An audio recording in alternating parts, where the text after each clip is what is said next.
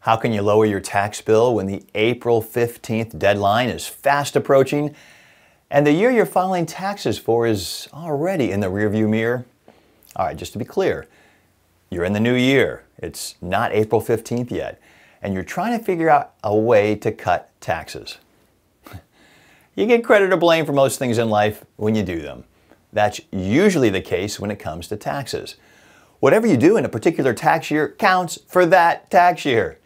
Once the new year rolls around, it's game over. If you didn't make your money or tax move by December 31st, it's too late. But there is a lifeline, a potential tax-reducing lifeline that may be a play. And even though you make it in the new year, it still counts for the prior tax year, as long as you make it by the tax filing deadline. It's as simple as an IRA contribution, a contribution to an individual retirement account. Or for you GAG sticklers, that's government acronym generator. It's officially Individual Retirement Arrangement. For tax year 2023, you can sock away $6,500 into an IRA. If you're just hitting your stride, age 50 and older, you can add another $1,000 for a $7,500 total.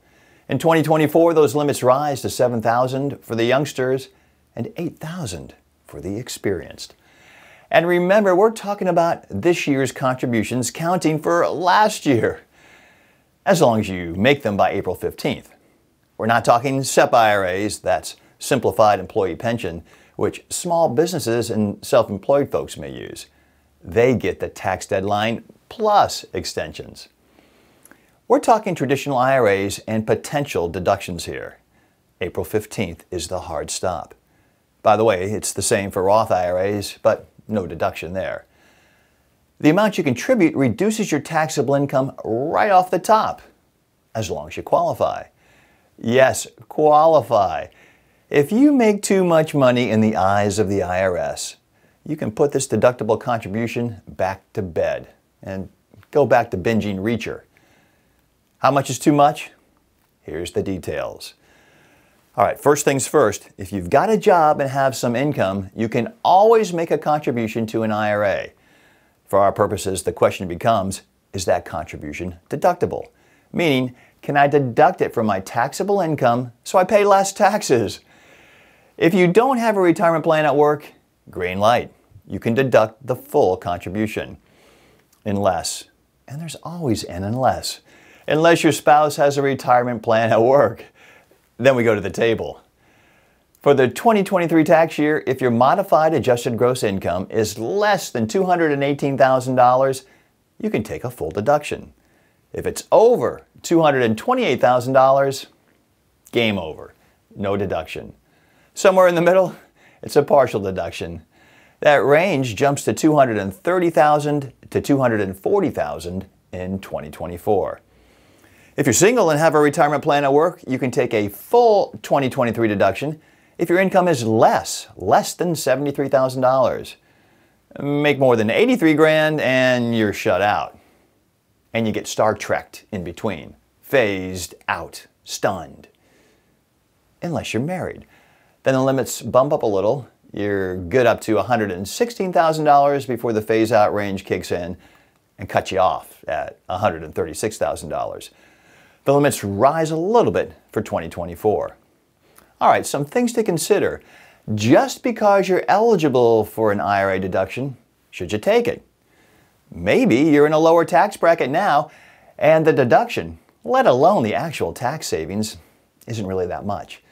Would it be better to contribute to a Roth IRA, forego the deduction, and never pay taxes later when you anticipate being in a higher tax bracket? If you're over the income limits to qualify for a Roth IRA, you may still want to make a non-deductible contribution to a regular IRA, or traditional IRA as they're called, and then convert it to a Roth IRA later. There's a little backdoor strategy involved there, and we'll address that another time. If you're trying to save on taxes by making a deductible IRA contribution that counts for last year before April 15th, here's what to remember. If you're not covered by a retirement plan at work, the IRA contribution is fully deductible.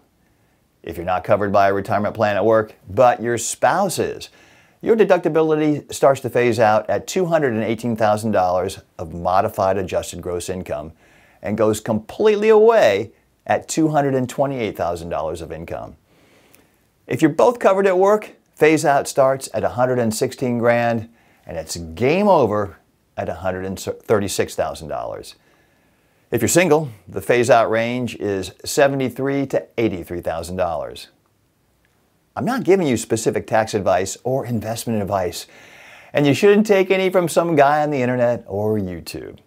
I don't know you or your situation, although you seem very nice.